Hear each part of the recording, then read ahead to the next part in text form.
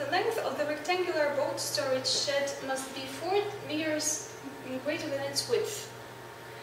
The perimeter of this shed must be at least 116 meters. What is the range of width?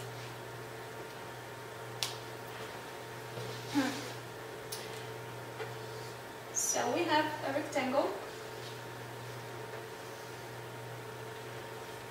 Let's mark its width as x. According to the statement, the length of this rectangle is 4 meters more than its width. So its length would be x plus 4. Then, the perimeter of a rectangle is equal to 2 times width plus 2 times length. And according to the statement, this value must be at least 116 meters. This means that it must be either equal to 116 or more than 116.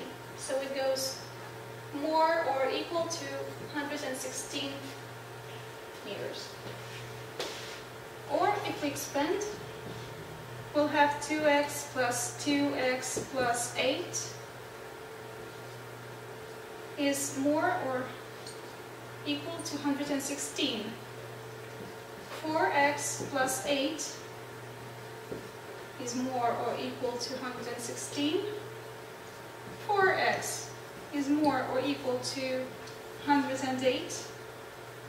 And x must be more or equal to 27. So the width must be none less than 27 meters.